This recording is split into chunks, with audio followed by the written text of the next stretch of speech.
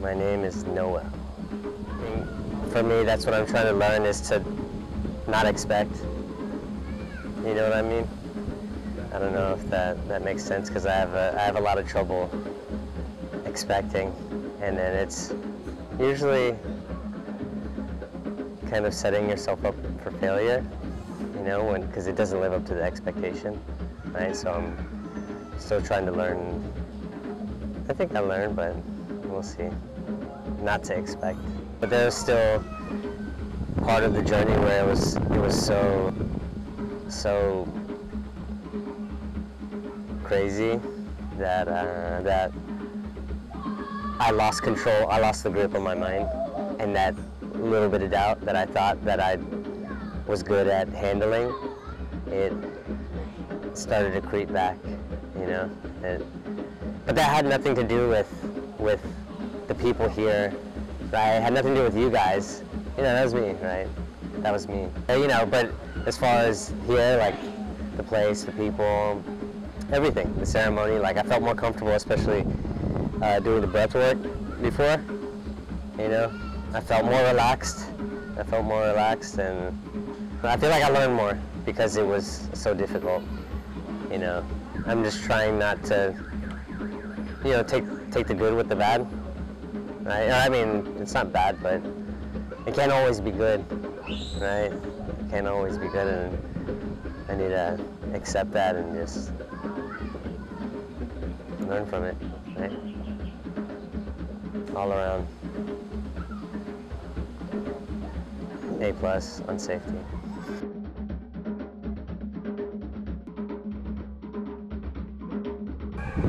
Ako si Eke, aka Eke, pero ang pangalan ko talaga Ezekiel Montiel. Yung Ezekiel galing pa yun sa Bible name ng pinangalan ng mama ko, kasi parents ko, mga papa ko nagtuturo sa church, lola ko bishop, lahat sila born again na misunderstood nila. Pero okay lang, taas ang faith ko lang. Ito ang pinakamagandang nangyari sa akin, na kasi ngayon ko lang talaga na-realize ang pagiging born again. Yung the old has gone, the new has come. Totoo yun, may pagka-misunderstood lang mga tao sa mga lingwahe na natatanggap nila ngayon. Kasi marami nang mapanlilang na stuffs eh. Maraming illusions ngayon na di nila napapansin na illusions na pala. Kaya ito importante to sa akin, hindi ko to makakalimutan, memorable to, kasi na-refresh ako, nalinis ako inside and out, physically, mentally, nalinis yung toxic ko, emotions ko, mga dumi sa katawan ko. Ang galing lang, feel ko yung toxic sa katawan ko. Tapos daming pinakita sa akin na visions, mga sa temptations ko after nito. Siyempre after nito, sasabak na naman ako sa gera. Pero pag sabak ko sa gera, ang dinala ko dito, may baon ako, may panlaban, may armas ako, may mensahe ako, may pananggapa ako, 3 pa ang baon ko. Solid nga eh. Tapos, naka-experience ako ng napakasaya. Kasi nalabas ko lahat eh. Nalabas ko yung lungkot ko, yung galit, nalabas ko yung mga hatred ko, anger, ego. Nalabas ko lahat. Di mo talaga kasi siyang pwedeng labanan eh. Tuturuan kanya si Aya, just let go. Accept lang. Kung ano mangyari, ayun yung mangyari. Oo, let go lang. Tapos, pag let go, soon will be followed. Maiintindihan mo na yung path mo. Maiintindihan mo kung saan ka ba dapat talaga papunta. Kasi biglaan ako nag-ayahuasca eh. Di ba? Di naman talaga ako pero ando dito na ako. Tapos bigay ito sa akin yung universe. Gift to sa akin, kumbaga. Accept ko siya ng gift. Tapos accept ko siya as love. Love ng iba na pinasa sa akin. Tapos ayun din ang purpose ko na ngayon, na spread love lang, share the love. Lesson talaga, discipline, responsibility sa sarili. Maraming, kasi ang kalaban mo lang, sarili mo talaga. Kinakalaban ko sarili ko kasi lahat ako yun eh. Makakinain ko, gusto ko yun. Ako lang bumili nun. Energy ko yun. Pinaghirapan ko siya, tapos kinain ko. Di ba parang nilason ko yung sarili ko. Naging full ako sa pagdating sa mga base sa mga pagkain. Pero all goods lang kasi natuto na ako.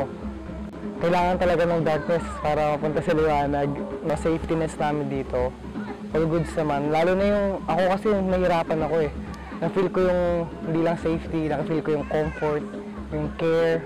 feel ko yung love, respect, kindness. Ang dami kong na-feel. Yung root ng love, ang dami. Dami kasi yung root ng love. Tapos ayun yung na-feel ko sa inyo lahat. Kasi lahat kayo may iba-ibang connections na binigay sa akin. Binigay kayong magagandang bagay. Hindi safetyness eh. Relationship as family na. Yung natanggap ko. Kaya hindi para sa akin isang family to na nakatagpo ko ulit. Maraming panahon. So siguro pass. Hindi tayo. Pero nagtagpo tayo ulit. Hindi lang natin alam. Thank you, thank you.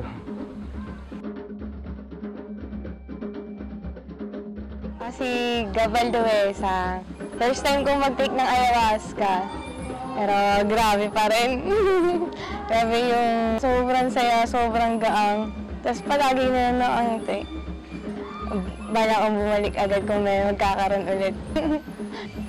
Sobrang safe kasi yung bawat words na natatanggap ko, yun yung pinakakailangan ko. Parang ganun. Yung mga words na sinasabi nyo, grabe. Good kasi ang gaang ko ngayon eh, ang sarap.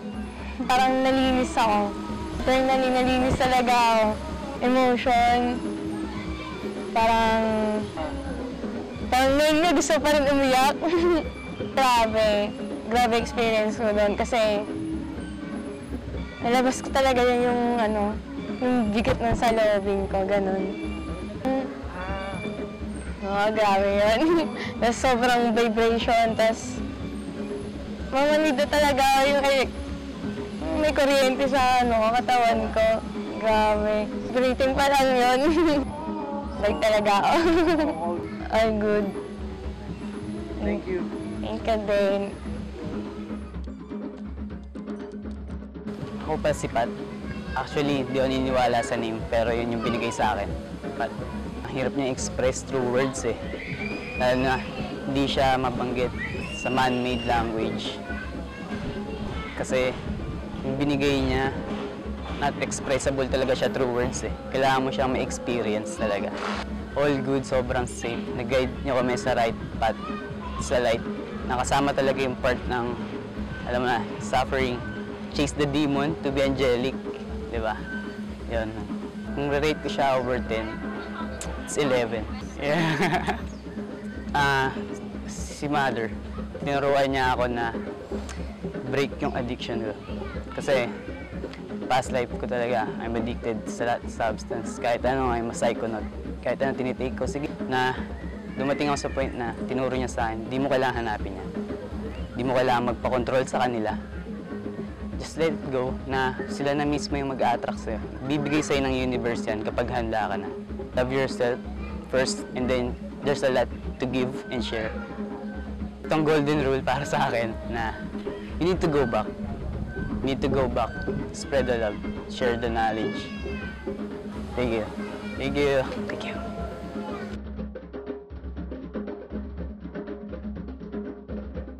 Toto. Ako nga po pala si Toto.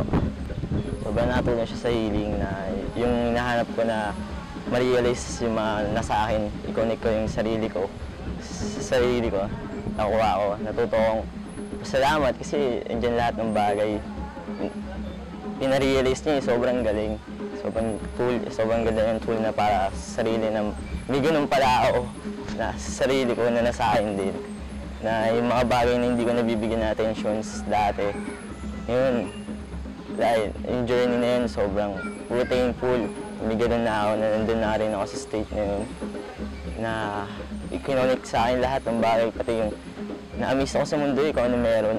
Pati sa mga puno, mismo yung feelings na naramdaman ko din, mismo yung movement nila nasabayan ko. Wala, kasi hindi naman salita lahat ng bagay, so iba yung feelings din ko na-explore sa tulong ni Mother Aya. Sobrang saya kasi lahat pa ang kinikiliti ako ng kinikiligang galing. Lahat yung vibrations na iba na yung nararamdaman ko. Parang lahat. Sobrang para akong bata na pinanganak na walang alam na natututo lahat na nandyan si Mother ko, nakakausap ako, binubulong lahat ng bagay sa akin. Ito, yan na yan eh. Yung frequency, yung sound na parang nagsasalita talaga. Nandun din ako sa wave nun na parang hindi na nasa state na nakahiga lang ako. Tapos, ang ganda yung binibigay niya sa akin, which means parang nag-uusap na kami ni Mother tungkol sa mga bagay. So, kasi yung love, na-explore ko talaga doon. Sobra, dumating ako sa time na love, na kailangan ko i-connect yung sarili ko sa family ko. Na dati, nasa time na sineseparate ko yung sarili ko. Yun yung naging heal na ngayon. Gusto ko na sila yakapin din. Iparamdam yung healing energy na nakuha ko dito. Na-connect kasi yun yung kailangan ko yun na yung purpose ko sa family ko na more i-connect ko sa kanila yung mga bagay na natutunan ko. Hindi maging selfish Paramdam yung love. Hindi lang naman lahat nasasabi yung love. Kasi feelings nga siya, napaparamdam. Yun kaya lang parang nakontento na ako. Akala ko expectations ko, bibigyan ako ng life and death experience. Pero mas solid Right, parang nasa akin na talaga lahat.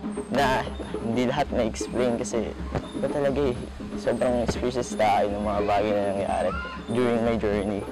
Sobrang pagtakas na ito, alam ko na, mas lumiwanag na yung directions ko, yung path ko. Na dati parang nagda-doubt ako sa sarili ko ng time na ganun. Na kasi gusto kong mag-grow, gusto kong mag-explore, gusto kong mag-seek ng truth. So yun, yung dahil kay Mother na sabi niya parang nasa yun na lahat. Yung self-doubt ko ngayon, nahihil niya ako, naging self-belief ko na. Yun doon na yung painiwala ko sa sarili ko na sa akin na lahat ng bagay. Siguro sabihin na may mga bagay tayo nagagawang weird para sa iba. Wala na tayo dun outside na natin yun. Yung internal, sobrang solid. Sobrang doon yun na ito ko sa inyo. Tinawag kita, sabi ko, thank you sa'yo. Sinay ito yung bakit nyo kami. But yun yung purpose nyo para i-share sa amin yun. Yung connections, kaya ngayon dumating ako sa healing ko. Kayo yung naging tulay para kausapin na siya. Yun, talagang binigay na rin kayo na hindi pagdamot yung love na yun. Naramdam mo, alam ko na hindi nyo naging healing nyo. Lahat yung love. Kaya na-share natin lahat Sobrang solid. Kulang na yung yakap natin yung connections na yun. Sobrang iba na yung meaning sa akin. Na hindi na kailangan sabihin Paramdam na lang talaga. Sobrang good. Natutunan ko lahat Nakontento na ako. Sobra thankful. Thank you.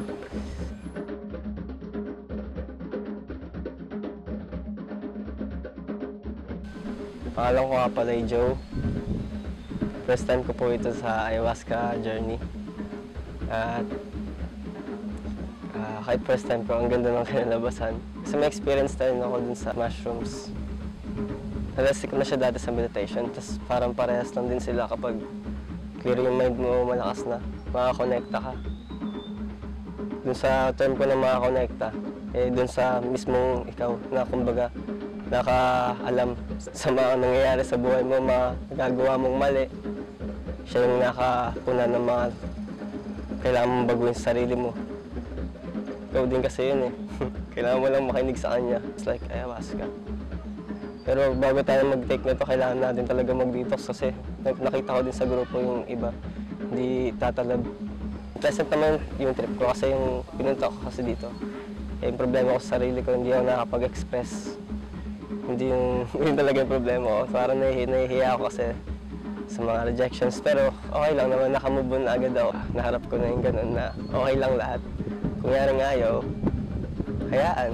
Pero naman darating na para sa'yo na mas maganda pa. Nahirapan mo mag-express ng love. Tapos ang ganda nung bigay sa akin ni Ayahuasca, kumbaga napaka-tender niya. Hindi ka niya sasaktan sa pagbibigay ng mensahe sa'yo. Ayun. So na lang siguro magsusuka-suka ka. Kasi meron mga kailangang ilabas na toxic sa loob mo. Kung nakuha ko naman yung gusto ko, na tungkol sa sarili ko yung mga kailangan kong baguhin. Tapos sa mga too much desires, talagang nag-cause ng suffering. Ayun. Okay naman yung grupo.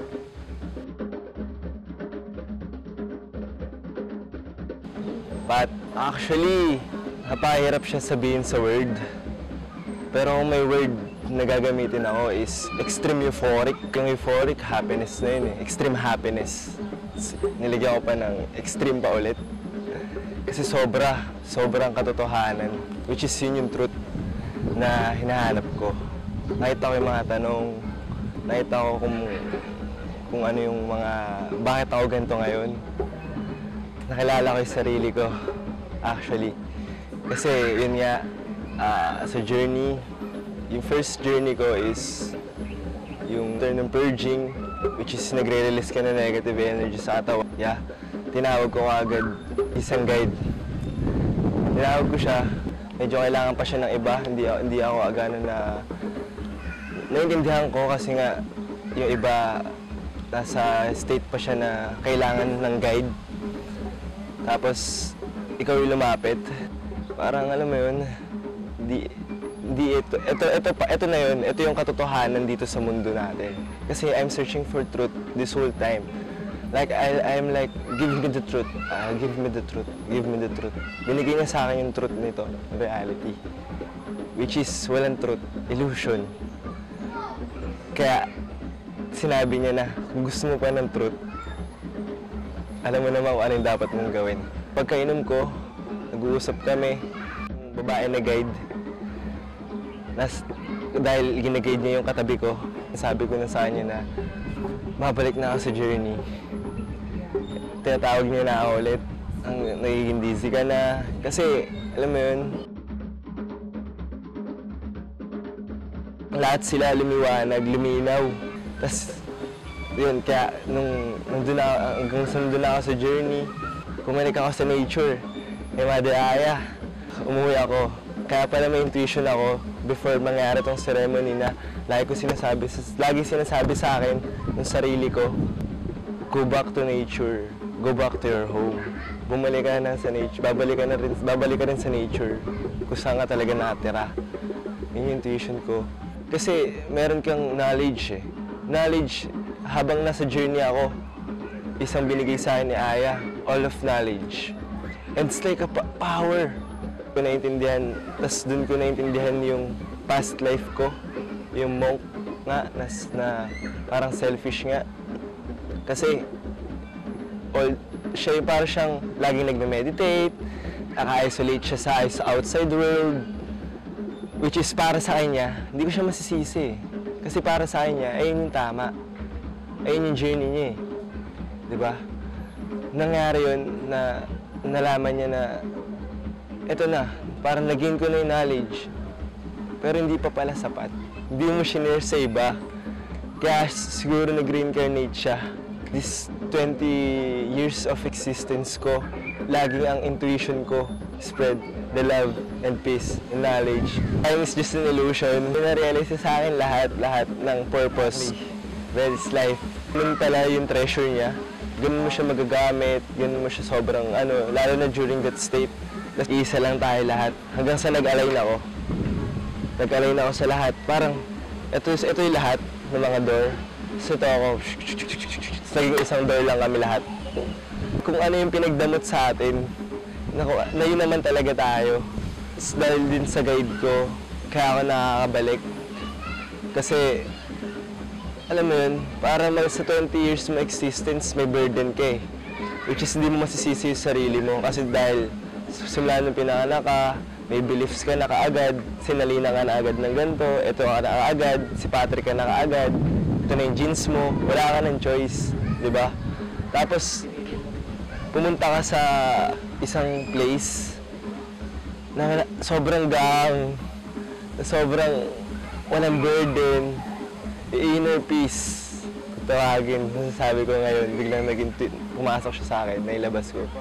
Inner peace, sobra. Mismo sinabi rin sa akin ng sarili ko na kasi kailangan nyo mag-share. Kailangan nyo i-share yung knowledge. Kailangan nyo pang i-share yung love. Marami pa yung i-guide. Tapos pinavisualize nyo sa akin yung room, yung place natin na kung saan nakikita ko nga kayo, na ginaguide nyo yung mga normal state natin, mga participants. Kasi hindi siya biro eh. Yung experience ko, masasabi ko lang kay Mother Aya, doing this ceremony,